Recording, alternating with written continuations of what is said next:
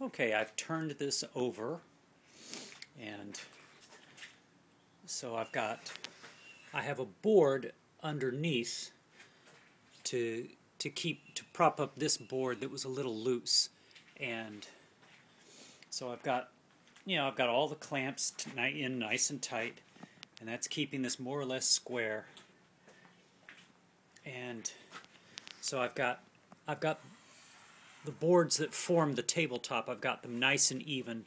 So what I'm going to do now is I'm going to lay in some structural members in here and screw everything together basically with wood screws. And so, like I said, I got some assistance from that little solar powered lamp.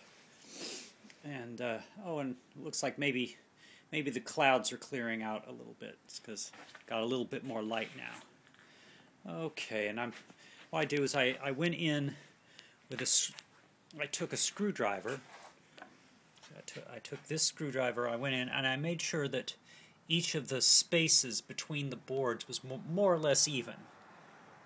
And I made sure that they all are more or less level on the inside. So, okay, I'm gonna play around with this and some of these other pieces of wood and see what I can lay in here in the way of structure, and I'll put some legs on this, and we'll see what happens.